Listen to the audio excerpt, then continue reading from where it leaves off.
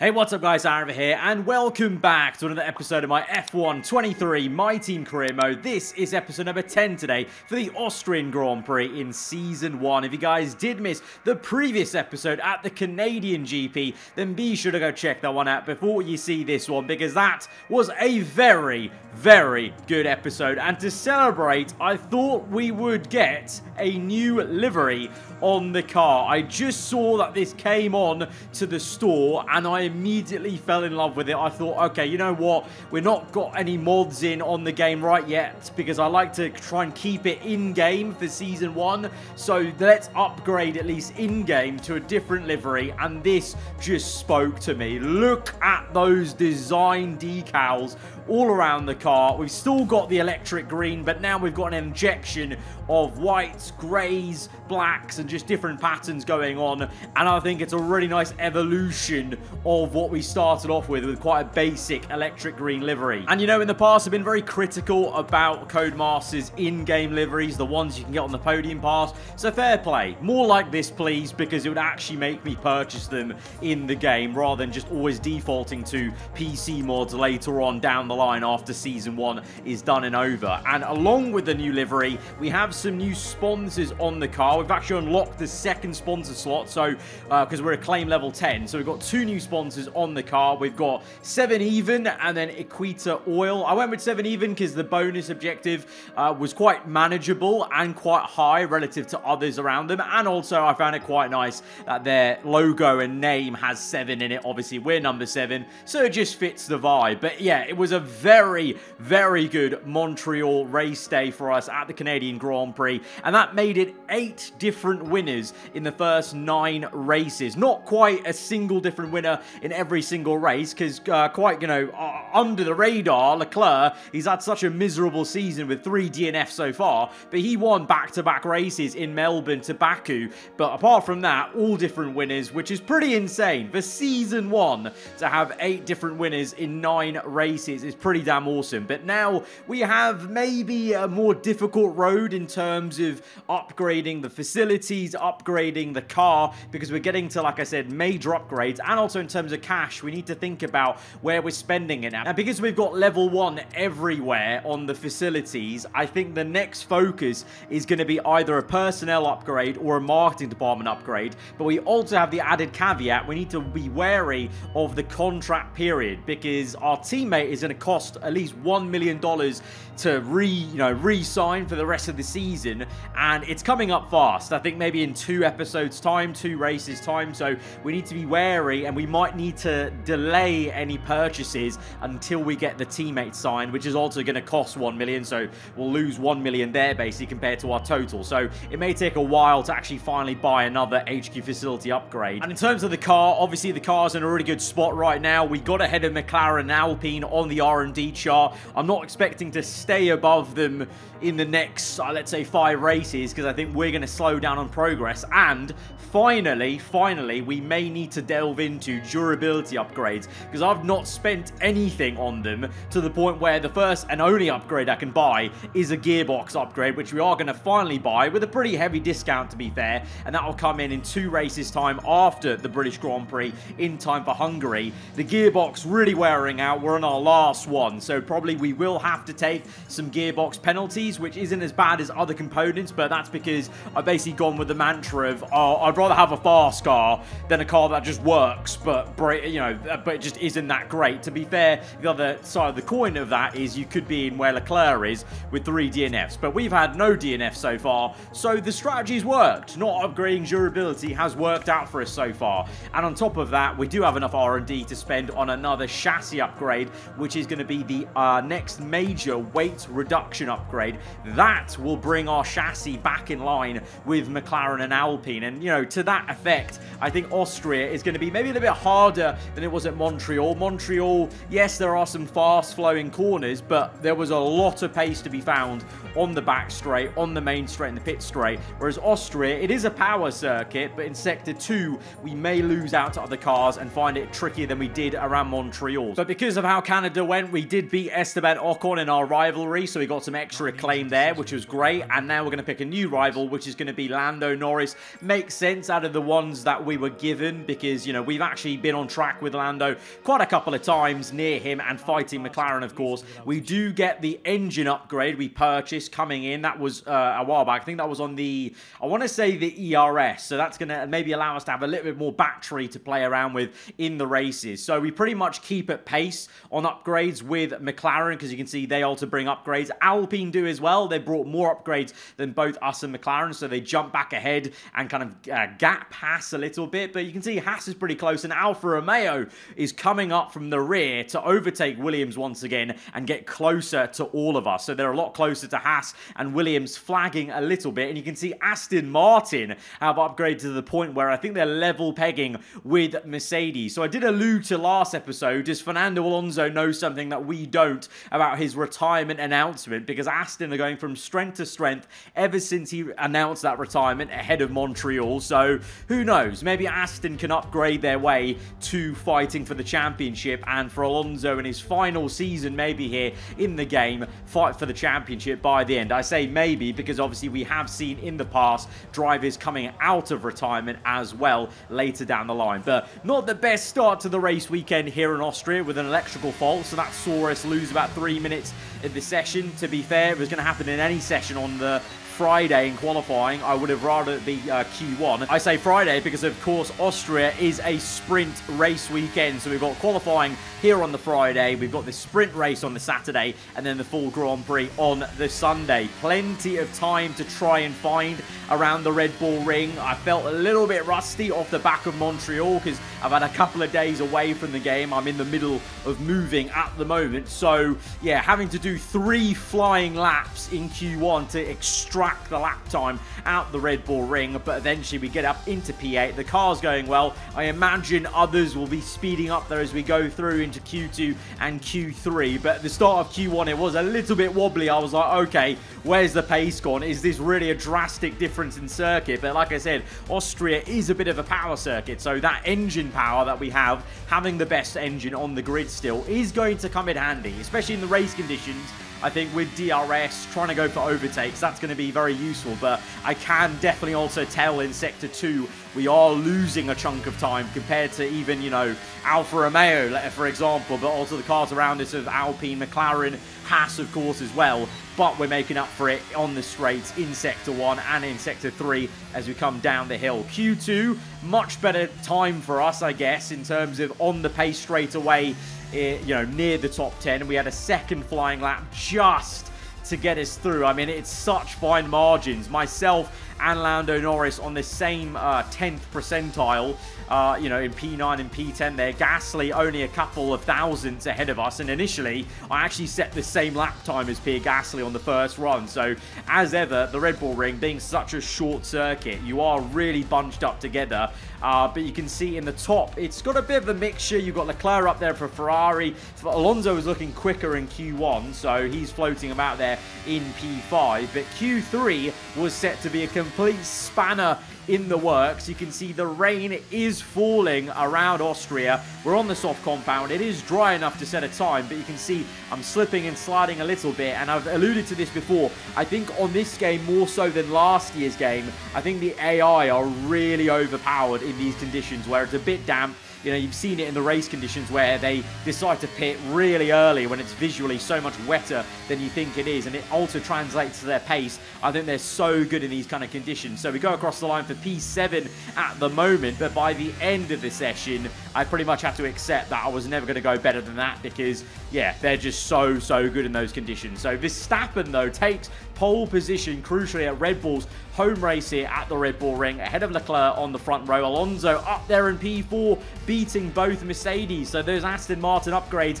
have come in and worked for them. For us, obviously, just designated to P10. Didn't think we had much better to do, basically, because I was feeling the damp track. The AI clearly weren't, so we're just going to have to make up for it on the sprint to set the grid for Sunday's race. But also, of course, some points are available on Saturday here to try and help us out in the championship as well. And so we're going to get straight into it then as we go to 5 red lights for this sprint race here at the Red Bull Ring. Lights out. out, and away we go. Norris with a woeful start on the left-hand side of the grid. Perez on the inside. We get boxed in a little because I wanted to go to the outside to try and get this move done on Gasly. We're going to be side by side with the Frenchman in the Alpine. No slipstream from the cars ahead. They're all moving to the right-hand side. We're still there on the left, looking to maybe make the dive on Gasly and Perez both as well, as Gasly hits us on the inside. Gasly spun us, and he's broken our floor, and there's a red flag.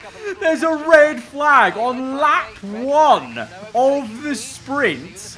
That is ridiculous. And Gasly, I don't know what was going on. I thought I gave him enough room, to be honest, but maybe he just got squeezed in. But I was adamant of making the move on Perez. Gasly was still obviously there. I thought I was giving him room. He didn't really bother to try and make the corner. He just cut across the curb, very similar to Hamilton in Monaco, and just decided to go into my side impact structure of the car. And this is probably why the red flag got called out, because there were cars reversing. There's an Alfa Romeo driving into the gravel trap to go around the outside. So no wonder there is a red flag there, but just surprised it instantly happened on lap 1. And so we're going to switch to the soft compounder tyre, because this is the time to change our strategy around and try something, because we've only now got, 9 laps to go of this sprint. This time we don't jump the start like we did in Miami when there was a red flag. We get a great start on Russell, who bogs down, maybe caught him sleeping a little bit, but we do have that major floor damage. Orange on the heads-up display. That's not great. That's going to affect us in the corners. But in a straight line, we've still got that pace. Piastri maybe going for a move. We go defensive to the inside. To my surprise, the McLarens are flying high here. Both Norris and Piastri. And Piastri actually completely gets Russell. And, you know, to be fair, Piastri also chose to go onto the soft compounder tyre. So maybe showing this was the better way to go off the red flag. Remember, unfortunately, at the moment on this game, we do know, annoyingly, that the red flag coming out means no matter what happens in this sprint race, the position we started the red flag in is going to be the position we finish in. It's a pretty game-breaking bug. I hope there is a patch on the way sooner rather than later, but right now, that's the stick of it. So I guess we're kind of just driving for a little bit of pride and just to kind of see what the pace of the car is, I guess, with this amount of damage and seeing what we can do. Lando down the inside of Hamilton. We're going to try and thread it through. We tried our best, but we're going to have to go to the left-hand side instead of Hamilton, who's going slow here on lap 4. He's on the inside, Lando on the outside. Oh! Hamilton's come across and he's crashed into the McLaren. Hamilton with a penalty. Lando Norris is out of this sprint race. That was an absolute disaster for the Mercedes man. He's going slow. He's definitely got some sort of issue in the car, because even Lando was having a go at him. But we backed out of that because I could see the writing on the wall. And whoa, big impact for Lando Norris on the outside there. He literally vaulted Hamilton's car into the air. So Lando's out. That's good for us, because even though the red flag will reset the positions, I'm pretty sure it would still count Lando as a DNF. That's the only thing that's not affected by this red flag glitch. So remember, Lando not only is in the McLaren, who's our rival team in the championship, Lando's our in-game rival right now. So to get that claim, that's really good news for us that he's DNF'd in this race. He's going to start from towards the back of Sunday's grid. But yeah, Hamilton with an issue on his car because he's really slow. He's holding up all the cars behind us by 1.2 to 1.7 seconds as we see Fernando Alonso ahead of us in P4 trying to make some moves on Max Verstappen. It's a real shame this won't count for tomorrow's race on the grid and by the end of this sprint race, because this would mean Fernando might start on the second row and ahead of Verstappen as he goes round the outside of the Dutchman. Red Bull, I mean Verstappen, remember, was on pole for this sprint race, so he's not only lost pole, he's now down to P4. It's a 1-2 for Scuderia Ferrari. Carlos Sainz, the championship leader, is the one that leads the sprint race. Leclerc in second, Alonso now up in third, Verstappen down to P4. That's not what you want. That's why Sainz is leading the championship. Doesn't matter how quick that Red Bull is in a straight line over one lap. operationally, they've not been great. Something's going on with them in the race pace terms because, yeah, Verstappen down to P4 is not what you want to see if you're Christian Horner on the pit walls. We now cut to lap 10, and Russell has finally got past Lewis Hamilton, and he's flown by us, and I've not bothered to fight it.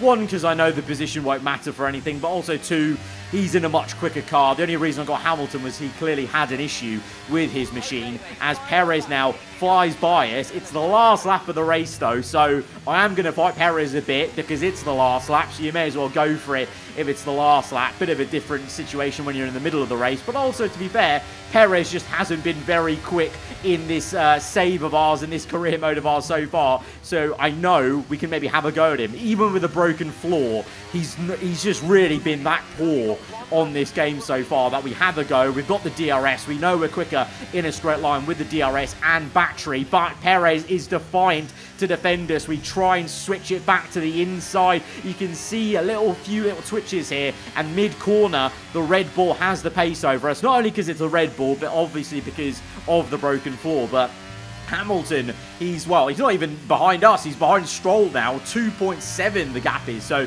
absolutely there's some sort of issue with that second Mercedes, that he's fallen back so much, which is, you know, made it a good thing that we obviously got past him, but in the end it's not going to matter for too much as Carlos Sainz comes through to win the sprint race. I should say this alternate version of the game, but to be fair, he actually started the red flag in first, so kind of nice for him and for the championship's sake that he does actually get the race win. But I come home, instead of where we were, I come home in P8, so we get 1 point for the sprint race, and we start in P8 on the grid for Sunday's race. But like I said, Lando's DNF will count, so he's down there in last place, but the likes of Hamilton jump back ahead of us in P7 then for tomorrow's full Grand Prix. Let's get at it. P8, I think we can do some work from here. Good afternoon and welcome to Spielberg, and to a circuit that in one form or another has held every Austrian Grand Prix in the championship except the very first back in 1964. It was at this race that John Watson lost a bet and his beard when he took Team Penske's only F1 victory in 1976. If anything, the stakes are even higher today, with 25 points available for victory and a crucial advantage in the championship fight. It's one of the shortest laps on the calendar today then, with 7 rights and just 3 lefts, making up the 10 corners of this high-speed circuit. Turn 2 is barely a corner at all. They'll be flat out through there, a left-hand kink into the uphill braking zone of Turn 3. Turns 1, 3 and 4 are all potential opportunities to overtake. It's time to take a look at our starting grid for today's race. An immense lap from Carlos Sainz yesterday puts him in pole position, with Charles Leclerc alongside.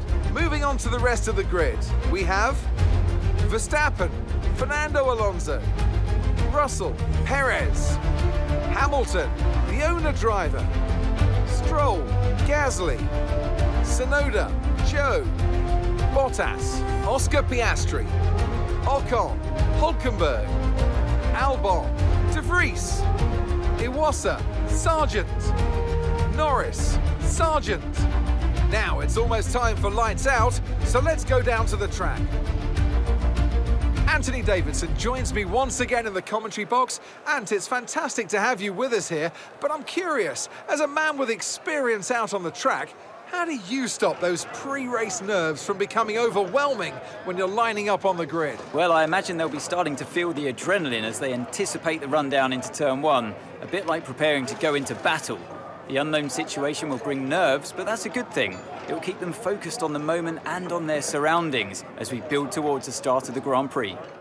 So we know there is definitely some pace in this car around this circuit, because even with the broken floor, we weren't too bad. I know Russell flew by us, Perez did get us fair and square as well, but I could tell that we could maybe have fought Russell a bit more maybe, and Perez as well, if the floor was okay. So I think there's some chance here obviously just depends on where we end up after lap 1 in terms of track position. You know, if we stay here in P8, we're basically best of the rest, really, because the cars ahead of us are all either Ferrari, Red Bull, Mercedes or Aston Martin apart from Stroll. So like Albon is alluded to in real life, it's really tough when you've got 4 teams performing well like that, because best of the rest is just P9 basically, because they take up the top 8 positions. So we could be fighting for some very small points today, or if there's a bit of chaos maybe like there was in the sprint race, it could definitely be more. I'm hoping for the latter as we go to 5 red lights to the full Austrian Grand Prix. We're underway,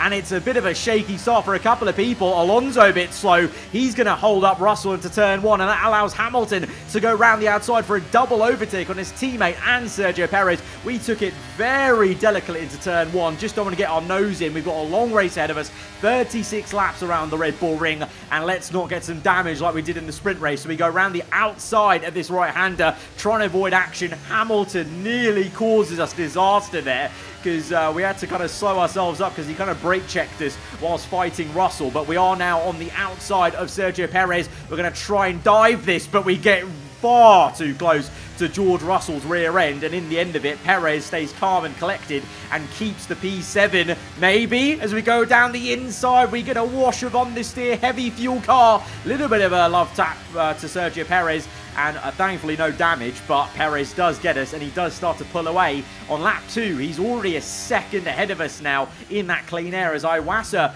is going to be out of the Grand Prix. No crash for him this time like in Montreal. That's just an engine failure, which to be fair is maybe a bit concerning. It's the first engine failure either of us have had in this entire season, so I hope those engine gremlins stay away. Obviously we've had our fair share of issues of ERS and fuel issues, but we've not had a full-blown DNF just yet, as we watch Perez overtake Hamilton, get the elbows out. And is it just me? Hamilton looks a little bit sheepish there. I think he still might have a bit of a limping car from Saturday's sprint, as Stroll flies by us and we don't put up much of a fight, because I could tell the way he caught up to us that I think the Aston actually has some genuine pace. So I'm going to stick behind him on purpose, lifting off, just kind of almost bump drafting him, because I want basically to I want to try and follow him through when he overtakes Hamilton. Not if, when, because yeah, Lewis definitely has some sort of car issue still going on from Saturday's sprint, as Stroll makes easy work of him up to P7. Alonso's still up in P4, so clearly the Aston Martin actually has some decent pace today. Verstappen has managed to get into first place. We haven't seen the overtakes, but he's overtaken both Ferraris to get into P1 of this race, to try and make up for the disaster that was his sprint race on the Saturday. And now that Stroll's got past Hamilton, I'm hoping we can as well. The plan didn't exactly work in terms of following him through, because Stroll was so quick. He just rapidly overtook Hamilton in a very unorthodox place that I didn't think he was going to. So instead, we just get our own DRS overtake, maybe hopefully done, on Hamilton, going into this right-hander where he had an absolute nightmare on in the sprint race, crashing out in the McLaren. We squeeze him out and give Hamilton a bit of a taste of his own medicine from that exact corner. You know, obviously he's had some some altercations with Red Bulls in the past at that very corner, to the point where now Ocon has got through up into P9. Behind you've got Tsunoda leading a train in P11, so Tsunoda once again carrying that AlphaTauri into places where it just shouldn't be, because De Vries is all the way down in P20. Tsunoda knocking on the door of some points maybe, especially if Hamilton is just going to keep on being slow in this race. But the Alpine surprises me with a lot of straight line speed there with DRS. You can see I did deploy a fair amount of battery. I've got single digits though, so there's not a lot to play around with, but we're going to have to try and re-overtake Ocon now. But maybe there's more of a fight on our hands than we thought initially with the Alpine. You've also got Hamilton, who's sticking in there with DRS for now, but I don't know, maybe he'll speed up. I really don't know what's going on with his car as we switch it from left to right on Ocon. You know, for Hamilton, it may just be a temporary mechanical issue. You know, we know that's a thing in the game, as we overtake Ocon once again, get across to the racing line. But that Alpine and the Mercedes just keep sticking with us, annoyingly. Stroll's walked off in the distance by about nearly 3.5 seconds now, as Hamilton is the one that now gets us, because he overtook Ocon, and maybe now his car is fine, as he's made 2 overtakes to get back to P8 in the sequence of like a lap and a bit now, but we're going to have DRS back on our fellow compatriot. We're really using the battery here, and it's actually now stuck on overtake mode. I didn't realize this at the time, but it's stuck on overtake mode. That's why the heads-up display has come up on the right-hand side, and you can see on the bottom right, it's just deploying all the time. I didn't realize. I thought I was clicking it and unclicking it to deploy, not deploy. And the reason why that matters is, one, it's draining my battery, and two, I'm pretty damn lucky I haven't put the rear tyre on a, very 3D curb whilst that extra torque is coming in. Is now Ocon overtakes us very, very fine as we cut in underneath his rear wing. Thankfully, the ERS has now sorted itself out. I can now manage it once again, but we have to go and overtake the Frenchman once more for the third time now as Ocon goes defensive into turn one. We're going to swoop through for the tighter line and a better exit. We're almost level with him on the exit there. We're going to power pass with DRS, but Hamilton is lurking in the background and he's gone for it. We're going to back out of it. Hamilton cuts the curb and he's made contact again with another car. He's crashed into Ocon. Safety car is out, and what? I think I just got a 5-second penalty with that. I did. Hamilton's out of the race somehow. He had front wing damage, but that was enough to get him out of the Grand Prix. But I've been given a penalty for contact with Hamilton. How is that? FIA, explain how that works, because Hamilton absolutely sends it. I back out of it. He cuts the curb, crashes into the Alpine, breaks his own front wing. There was minimal contact with me and Hamilton, and if anything, he crashed into me because I was just trying to get out of his way as he had that crash with Ocon. He parks up, which is a little bit of karma, I guess, for him of being out of the race, somehow giving me a penalty, though, that I have to now take because we've got a safety car and I may as well pit. We've got a couple of other people in the pit lane and I'm going to put on a set of hard tyres, but you can see I was too seething in the cockpit about the penalty that I didn't realise where the turn-in was. I kind of looked up and went, oh god, and I missed it. So we've got a late pit stop on the turn-in, 5 seconds added on, so not great. We've come out in P18, 18th. We were fighting for some good points, and now we're 15th in this race by the time the safety car comes in, because a few others have made pit stops up to P14 now, actually, in fact, because Piastri came in as the safety car came in, so some very odd strategy plays from McLaren there. Also, a lot of people actually didn't bother to make a pit stop under that safety car as we now send it on Gasly to try and catch him napping, but that may come back to pay us dividends. We've got a free pit stop onto hards. Yes, we had the penalty to deal with, but now we're on a set of hard tyres that can go all the way to the end of the race. I know a lot of people are on soft, so they're going to have to at least make minimum one more stop in this race. So we're going to jump up a load of positions. So right now, it does look a bit doom and gloom, starting that safety car up here down in P15, but we're already up to 13th place. There's a couple of cars here we could definitely overtake just on pure pace, even though we're on hard tyres versus their softs. But there's also a load of people that have to come in.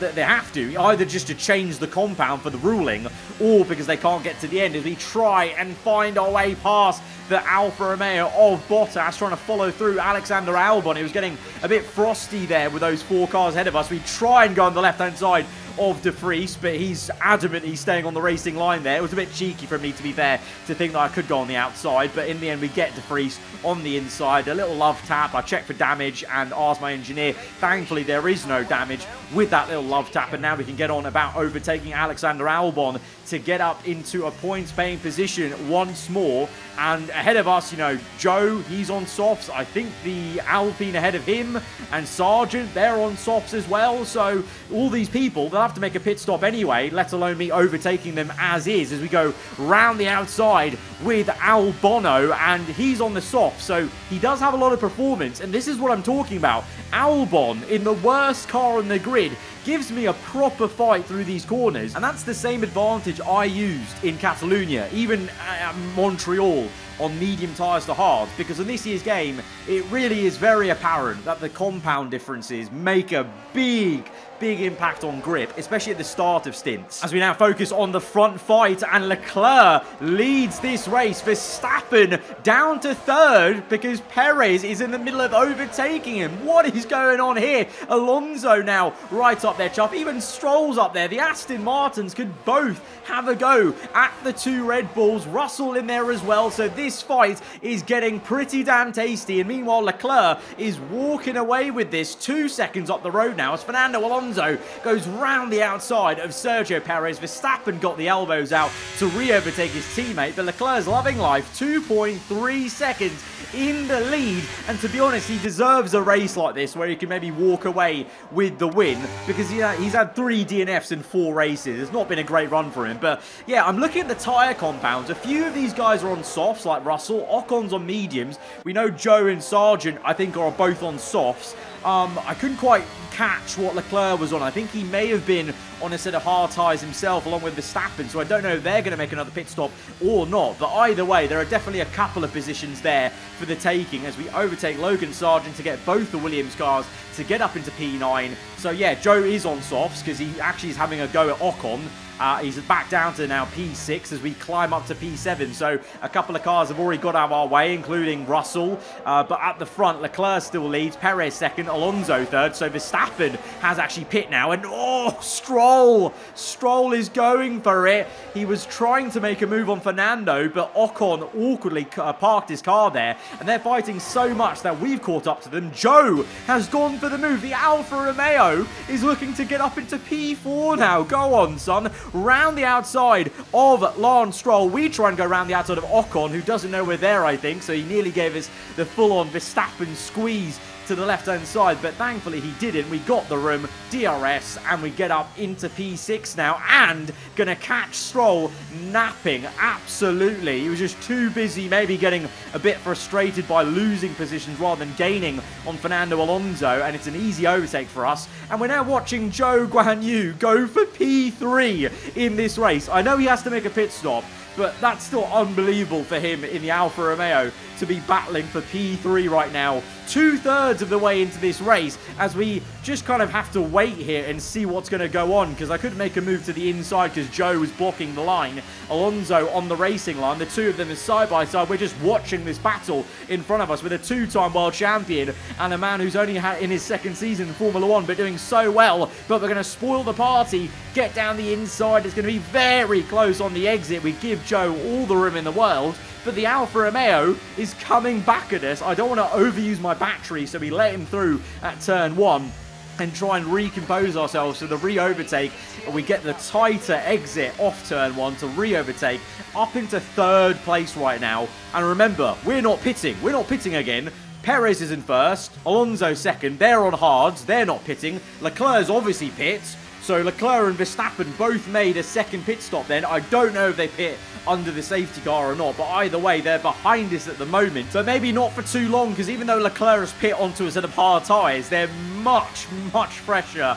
So many laps new, and he flies by us, and I know there's no point fighting him because he was leading the race. I think he will be winning the race because he's going to overtake Alonso here and then probably go on to chase after Sergio Perez. He's got some blinding pace on those new hards, so there is no point fighting him. Unlike in Montreal, I know he's not in our fight. We don't have the pace to keep him behind, but we do have the pace to maybe overtake Fernando Alonso with aid of Leclerc because he got the elbow out so much that he really upset Alonso. But Leclerc's parked this so awkwardly for us. I had a half-hearted look to the inside, but ultimately I thought there's no point diving it there. But we have a bit of a tank slapper and look behind us, and Stroll is just round the corner, as well as Max Verstappen, as we go for the move now on Alonso, who's looking a little bit vulnerable now. Maybe he's got some tyre wear issues as we go round the outside of the Spaniard. Stroll tries to follow us through to overtake his teammate. Stroll's having a really good race here compared to his season so far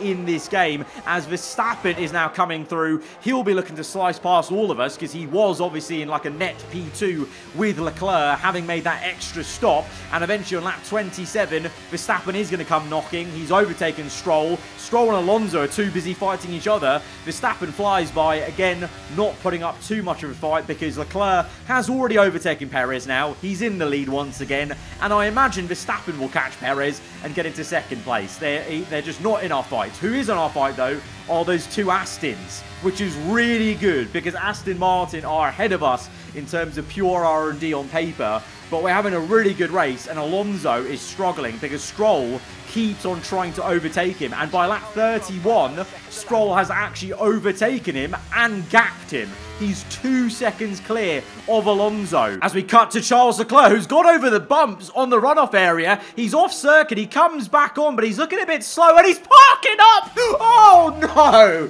Oh no! Leclerc! Charles! It's a 4th DNF in 5 races, and this one's the worst one of them all. He was dominating this Grand Prix. He had like seconds upon seconds on Verstappen, and now all of a sudden it's a 1-2 for the Red Bulls at the Red Bull Ring. It's meant to be for them, and just not in the stars for Charles Leclerc this season. Even when he's winning, he can't win. This is unbelievable. So we're up into 3rd place now, as we watch his teammate Sainz down in P11. They've had a nightmare with Carlos Sainz's strategy to the point where he's down in P11. Why did they not just put Sainz and Leclerc on the same strategy? I'll never know. But yeah, Sainz is now having to fight his way back into some points paying positions, as now on lap 33, Stroll overtakes us. I said he's looking good. You know, he gapped Alonso by 2 seconds. So this is maybe Lance Stroll's day for Aston Martin, but can we try and get P3 back? It's starting to rain now here in Austria. The rain's come back as we have a double lockup. As we try to overtake Stroll, we go completely off circuit and get it all crossed up. We're on the grass, having to drift the car back onto circuit, and we have to lick our wounds and continue on down in P4. It's Stroll's day. He's got that P3. I wanted to try and get it back, and look at Fernando Alonso losing the position to Tsunoda. What a move, by the way, by Yuki down the inside there. Great dive bomb. Tsunoda is in P5 in that horrendous AlphaTauri. That might be the drive of the day, to be honest. Forget Stroll, forget Leclerc's engine. That might be the most interesting thing in the whole day. Tsunoda in P5 in the AlphaTauri. And by the last lap of the Grand Prix, it's fully raining now.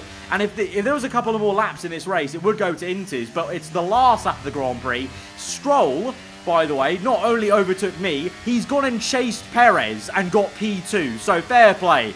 I can't be annoyed about Stroll overtaking me and getting me, because he has so much pace in the tank that he's now got up to 2nd place as we fight Tsunoda for P4, because that's how overpowered the AI are in these damp conditions. But Max Verstappen wins this Austrian Grand Prix. Lance Stroll, take a bow. He's beaten his teammate Fernando Alonso, and he's gone and got 2nd place. Not just the 3rd place from me, he's gone and caught Perez and got 2nd place, 18 points for himself. Fair play. We come home, we limp home in P4, and Tsunoda gets P5. What an unbelievable race in terms of results and how that's gone. Leclerc, someone check on him. That man needs antidepressants ASAP, because wow, what a horrendous season he's having. A fantastic team effort then to secure victory here in the Styrian Alps.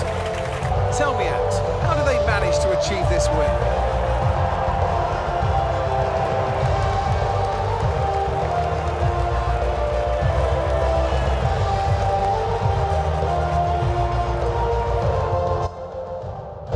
Red Bull put up an outstanding fight for the front position today, and it's great to see it paid off for them. They do so much for the sport that you can't help but be delighted by today's race win. It's a big day in the office for Max Verstappen winning this one, because with Carlos Sainz down the order, I think he only finished in P9, was it? That's a big 25 points compared to Sainz's 2. That might be a big enough of a swing of points to maybe get Verstappen back into the lead of this championship. And it's game on for the championship, because before this race, Sainz had like over 20 points. to second place. He was looking pretty damn good, surprisingly, for the championship in terms of controlling it, being consistent. But yeah, he only got 2 points. Verstappen got 26 because he got the fast lap of the Grand Prix, and he got 6 points for obviously the sprint. Sainz winning that one, so that kind of, you know, does limit the damage a little bit for him. But what a race. Verstappen gets the win after Leclerc DNFs from the lead. Stroll, what an unbelievable drive to get second place, chase after Perez and get him on the last lap. Tsunoda with that unreal overtake on Alonso, and he gets a top 5 finish. And Zhou Guanyu finishes ahead of Sainz in the Alfa Romeo. And it means, yeah, Verstappen now leads the championship by 4 points. So it's game on. And it looks like it's going to be the two old Toro Rosso teammates, Verstappen versus Sainz, for the championship maybe. Obviously, I know we're still not even to halfway point of the season. But you got to say, they look like the most consistent men if you kind of ignore Sainz's strategy blunder today. And Red Bull now take the lead of the constructors. What a nightmare weekend for Ferrari. They were 1-2 in the sprint, and it's all unfolded for them, and it's great stuff for Red Bull. Aston Martin, with Stroll's pace, that was a bit worrisome, so I think all the dreams of maybe really going after Aston Martin are shot with that one, because I think if Stroll and Alonso are performing like Stroll did today, yeah, we need to stay in our corner. We're fighting this man, Lando Norris, and we're just basically, our goal is just to try and keep ahead of McLaren and Alpine. But what a hectic Austrian Grand Prix with the sprint as well, with the red flag. So much happened in this episode. Guys, if you have enjoyed it, be sure to hit that like button. Let me know what you thought in the comments below. If you're around here, then do get subscribed for weekly Formula 1 content, and I'll see you guys next time. Goodbye.